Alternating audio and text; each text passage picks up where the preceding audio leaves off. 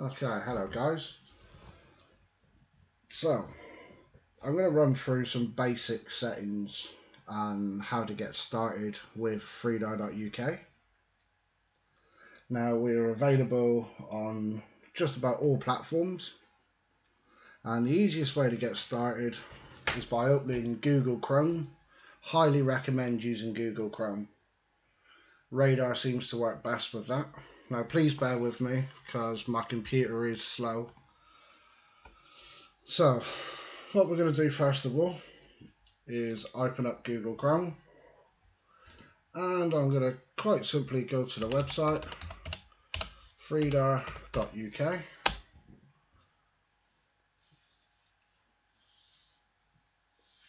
Okay, so this is the main website. Most things, well, just about all things can be accessed from this page. So the first thing we're going to do is cover the basics on what everything does.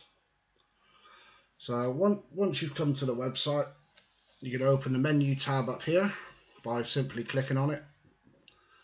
So number one is the home page, which is the very first page that we've come to here. Radar login is purely how to access the web Radar itself. Contact us is to send us a ticket for any inquiries, so it could be feed-in, complaints, or general support. Then we have our main shop, which you can buy goodies like glasses, fridge magnets, mouse mats, etc, etc. Squawk codes. When you see an aircraft squawking a code, you can click on this and find out what that code means. I will cover that in a later video. MLAT setup. Now this is for feeders who wish to send us different data other than ADSB. We use ADSB and MLAT, which identifies aircraft and everything else, which is pretty cool. ADSB coverage, that will show you a couple of our feeders that have good range, so you can get an idea of what range your receiver currently gets to. Our MLAT coverage, that just basically shows you a map with all the feeders on it, which I will cover again. Live server status. Well, this basically means it will tell you if the server is online, offline, if we're experiencing any problems, which I highly recommend to go to first.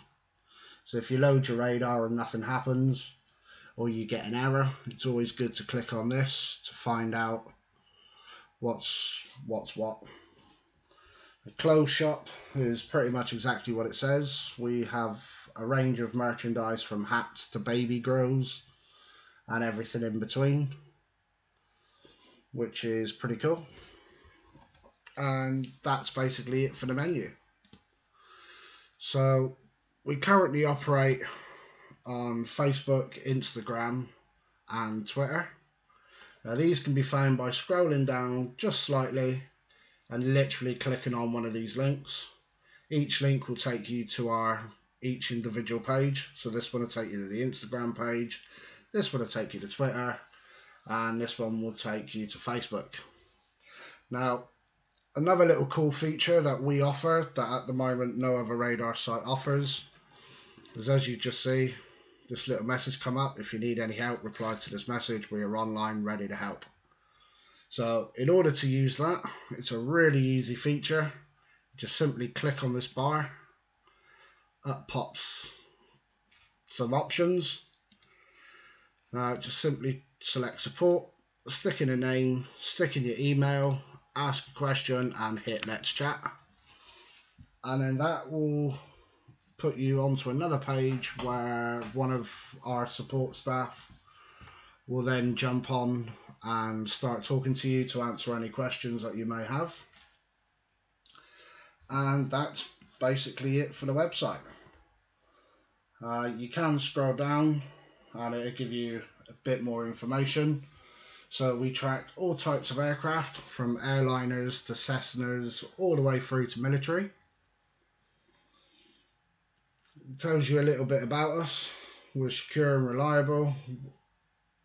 Take measures to make sure your details can't be accessed by anybody else but ourselves. Which basically means if you're a feeder, your information comes to us and it goes nowhere else. We don't sell it on or use it anywhere else but within Freedar. How to support us should you wish to. We are completely free of charge, but we do accept donations should you wish to, which I'll show you in a minute how to do that. Sharing our data, which is exactly what I've just explained to you, doesn't get sold on, it stays within us, unlike most radars out there that will actually sell your feeds and information to other sites. Customer support just basically tells you the live support button, which again is this one down here. And then you can even ring us completely free of charge. And that will also go through to a support system, which is a pretty cool feature should nobody be around for the live support, which is very unusual.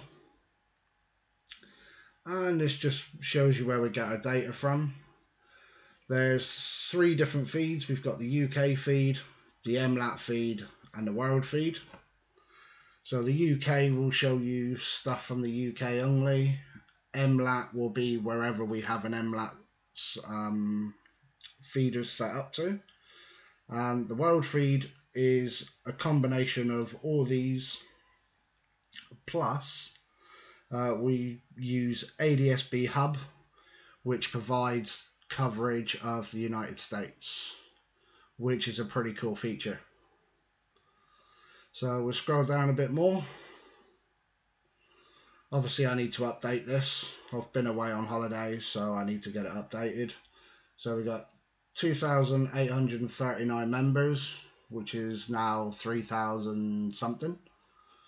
We've got 20 projects planned. Now to view this is quite easy. Just simply click on this link here and it will take you to the developers page.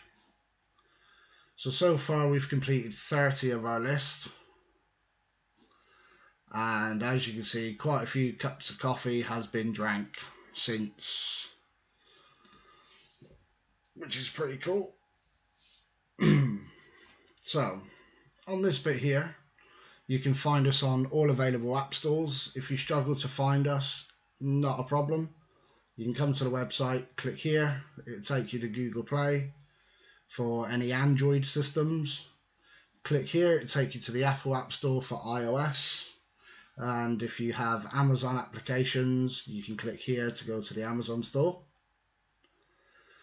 Now this is the donation picture. So as it says, even though your account is completely free of charge, if you would like to help us grow bigger and better, feel free to give us a donation. No PayPal account is required. Now the reason it says this is if you click on this picture here, it will take you to a PayPal payment screen, which is cool because it means your details are safe. We don't get your details, we just get your donation. So PayPal handle everything to do with that, and we are PayPal verified.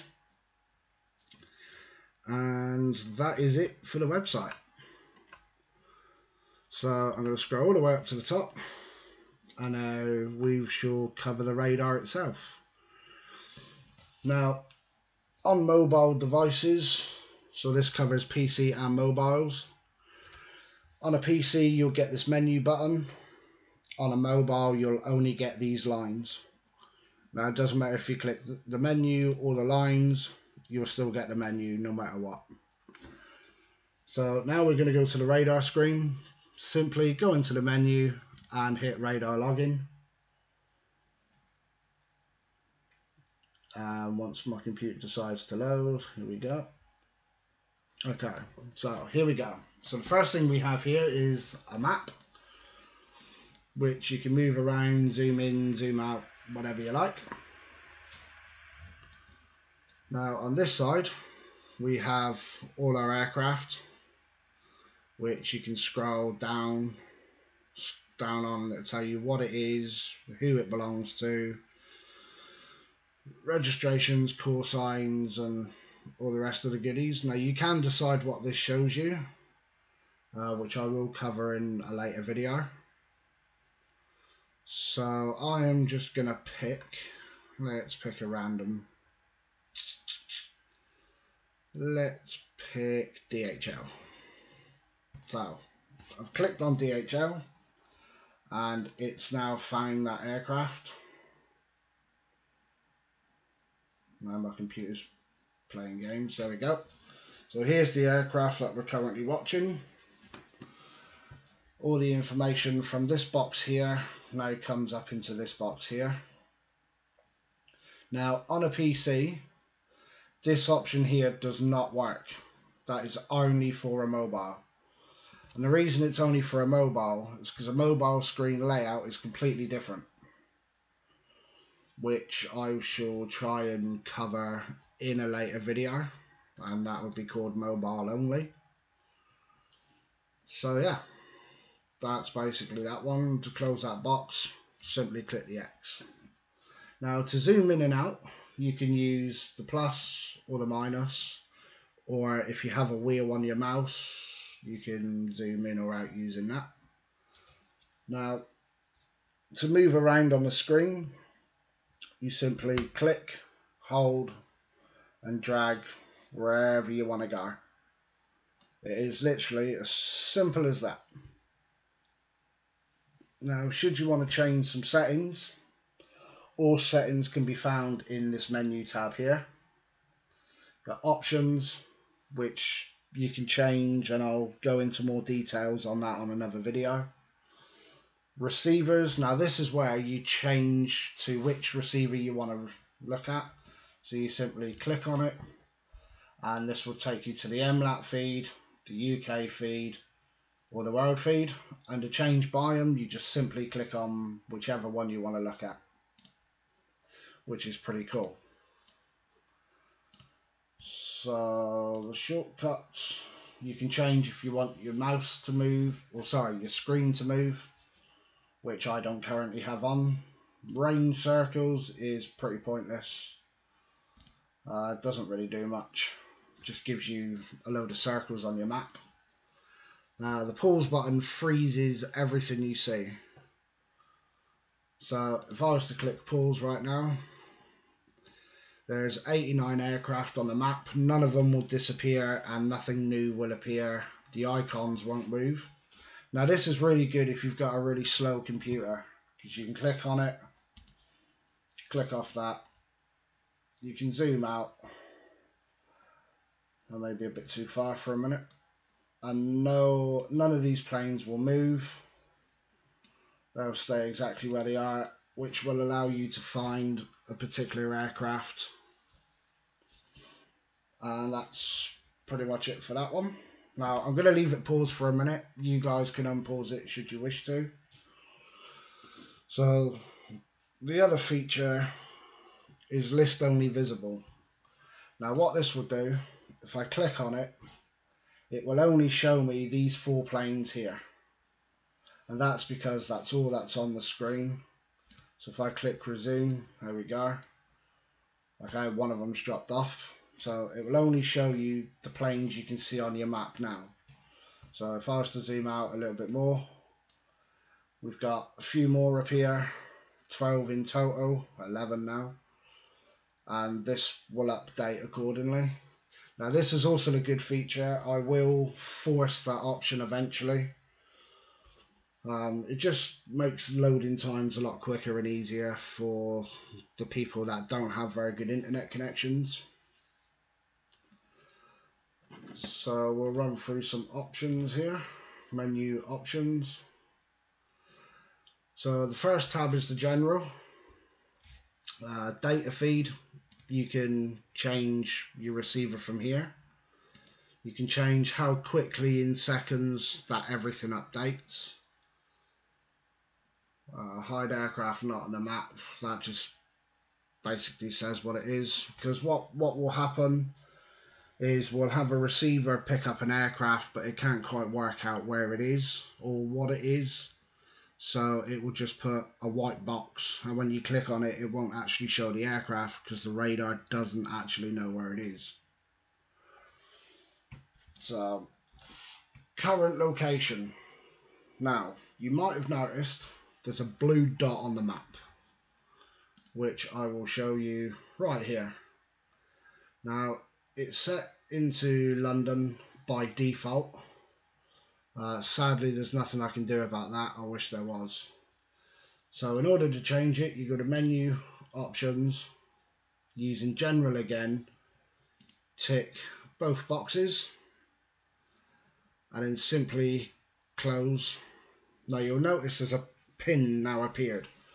Now what that'll let me do is currently click on it, click and hold, and now that'll allow me to drag this wherever I like. So I currently live in Southend, just by the MOD station, so I click on it, move it, and simply let go, and then it moves that, and your browser will remember exactly where you've put it.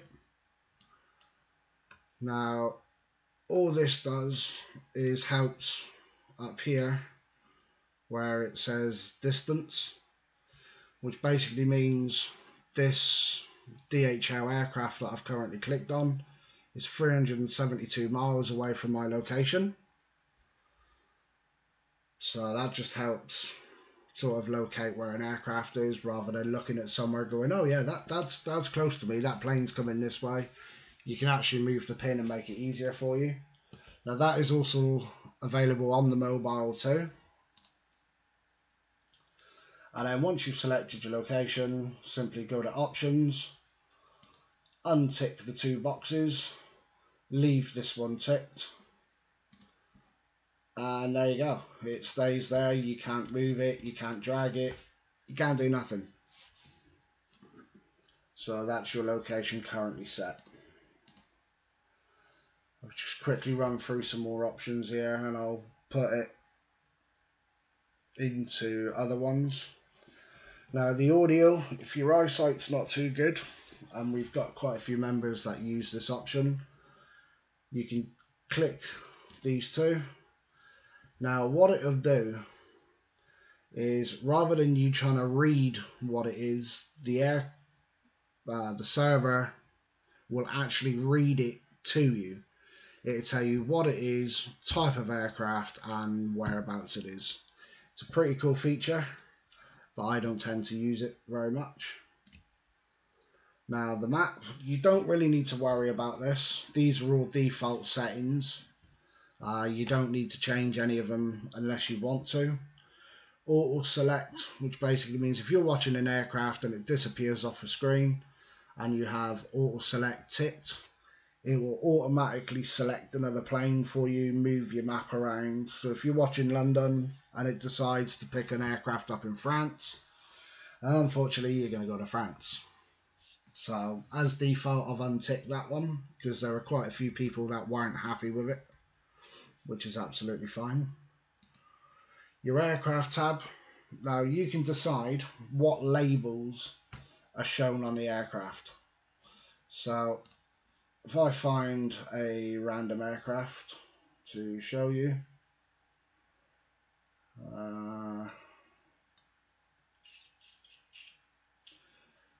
server's not playable, haha, there we go. So I'm going to go over here and select this one.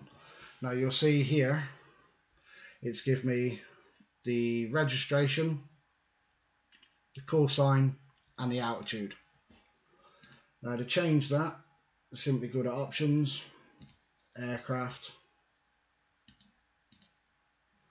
and now you can choose between 1 line or 3 lines, and then you can choose from the drop down boxes in order what you want to look at. So you could have air pressure if you wanted to, altitudes, distance, model code, operator code, which receiver it's come from, which doesn't actually work, the speed, the squawk, just whatever you want it on. But I tend to use the registration, the call sign, and the altitude. Now the aircraft details, you can change to anything you like. These are just defaults. And to do that, simply click on the padlock, select from the drop down box whatever you want, and once you've selected it, hit add, and it will appear down here. So in order to change that, you just simply click on it, drag it wherever you want it. Well, I'll leave mine at the bottom and just let go. Now it's very important, always click the padlock again, and that will lock it closed, which is pretty cool. So again, this box here that we've just spoken about is for, let me scroll back up, anything you change there will change on this top box here. So any settings that you put in will change here or add to here. And the next box, go back to aircraft, is the aircraft information window. Now when you click on an aircraft, you'll get a box that appears at the top. Now these are default settings again, so should you wish to add anything, same thing as above, simply click on it, click on what you want to add. So we'll put, let's just say I want to know if it's, how many engines it got. So I'll simply put that, hit add, engines have appeared down here. So I want that underneath the operator flag. I'm going to lock it into place. I'm going to close this, and then I'm going to come to the aircraft, click on it, and it tells me there, engines, it's a twin jet. Simple as that. So I'm just going to go back on and remove that, because it's not one that I tend to use. Now all the settings you'll look at when you first load it are completely default. These are set by myself on the server side, so should you wish to change anything, you can change it to suit your needs. So we'll lock that off. Now the list is the bottom list at the bottom here, where it shows you the aircraft. Now because I'm a military man, I like military at the top of the list, which I don't know if I can show you. Let's find out. Probably not going to show me any military aircraft at all. Oh yeah, there we are. So we've got a green C-17, which has appeared here in green. Now all military are green, police are in blue, and the Coast Guard is in orange, which there doesn't appear to be any right now. So as you can see, the police and the C-17 are both at the top. So I can click on the C-17, it will automatically highlight it. Here comes the box again, that shows me the details for it. And this little box over here will show me a picture. Now I can find out all sorts of different information by clicking on these different things up here, which is pretty cool. So I'll go back into options, go back to list. So I can choose what I want to display first. Now because I'm a military guy, I click military. Now with this box, if I tick the box, military will appear at the bottom because it says civil and military.